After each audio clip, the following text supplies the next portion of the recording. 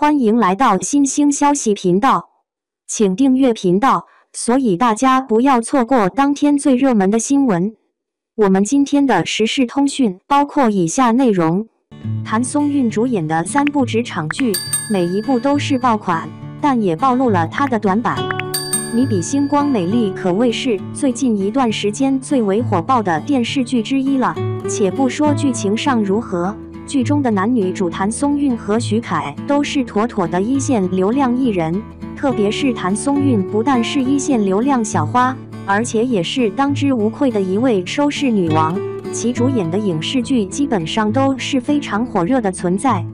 尤其是这几年谭松韵逐渐转型的过程中，除了原本的舒适区青春爱情剧以及偶像剧之外，也开始涉足其他不同的题材和类型。如今这部《你比星光美丽》更大程度上就是一部职场剧，而在这之前，谭松韵也已经有2部职场剧跟大家见过面了，分别是跟林更新搭档的《请叫我总监》，以及跟王凯搭档的《向风而行》。虽然一直以来职场剧并不是谭松韵的主场，但她主演的这3部职场剧却都非常的成功，可以说每一部都是爆款级别的存在。不管是现在这部《你比星光美丽》，还是之前播出的2部作品，播出期间的收视成绩都在同期剧集中遥遥领先，网播量以及网上的人气和热度也都始终居高不下，正是火热爆款的证明。虽然这3部职场剧一定程度上也带着偶像剧的设定，并不是正儿八经的正剧，但也算是谭松韵转型路上的一种尝试和挑战。单从剧作播出的成绩和口碑来说，谭松韵也算是在转型中取得了有效的成绩。但是从演员本身来说，这3部职场剧也暴露了谭松韵本身在职场剧这种题材中的短板和不足。对于很多熟悉谭松韵的观众和网友，应该也都有深刻的感受。谭松韵本身的形象、气质和条件，在这种题材中就存在着明显的短板。一来，谭松韵本身是那种娃娃脸，非常显小的脸型，整体的气质也更给人一种乖巧可爱、甜美小女生的感觉，少女感绝对没问题。青春校园剧、偶像爱情剧也完美契合。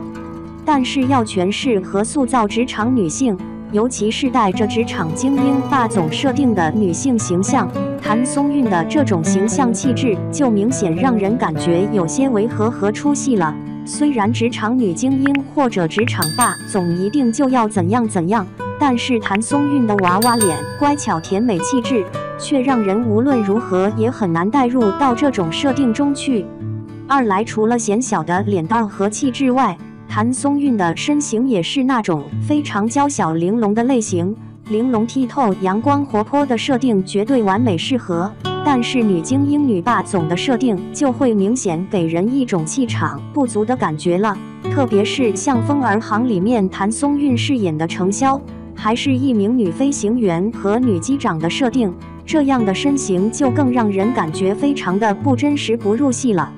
不可否认，谭松韵的演技是非常出众的，包括对于职场精英女性的设定，不管是努力奋斗的励志，还是从容果决的行事，在专业和技巧方面，谭松韵可以达到满分，但在自身短板面前，却又让原本优秀出色的演技变得大打折扣。总之，在这种职场剧以及类似题材里面，谭松韵的这种短板真的是非常明显啊，你说呢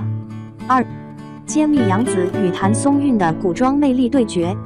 在这个娱乐圈如火如荼的时代，若要论及当下古装剧界最闪耀的2大女神，非杨紫和谭松韵莫属。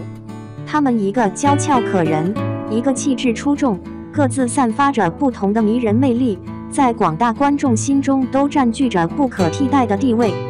这2位演技出众的女神，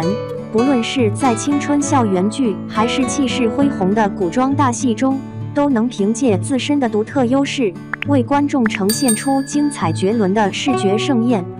谭松韵如同一颗明媚的小太阳，散发着独特的纯真与俏皮。她那张娇俏的娃娃脸，每次出镜都能瞬间融化观众的心，但或许也会让人担心，这样的面容能否完美诠释深沉复杂的角色情感。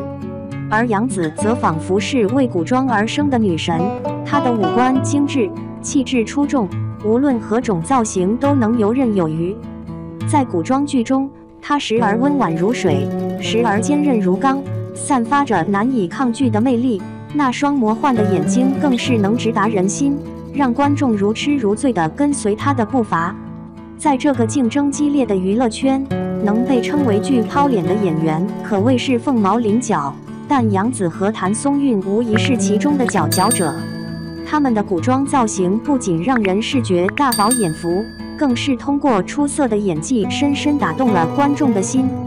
谭松韵尽管在现代剧中以甜美形象深受好评，但在古装剧中，她也在不断尝试突破自我。从最初的天真少女到后来的复杂角色，她用自己的努力和才华证明了自己的可塑性。这种敢于突破的精神令人钦佩。而杨紫更是古装剧的常客，她的每一次现身都能给观众带来惊喜。无论是高贵典雅的公主，还是机智勇敢的女侠，她都能凭借出色的演技和独特的魅力完美诠释。那双富有魔力的眼睛，更是让她在观众心中占据了不可替代的地位。每个人心中都有自己的美标准，谭松韵的娃娃脸和杨紫的古典美都是独一无二的存在。他们各自散发着不同的魅力，吸引着不同类型的观众。我们应该珍惜这种多样性，因为它让我们的世界变得更加丰富多彩。在未来的日子里，让我们一起为杨紫和谭松韵这两位演技出众的女神喝彩。相信在他们的光芒下，古装剧的世界定会更加璀璨夺目，成为我们追忆历史、观赏美景的最佳去处。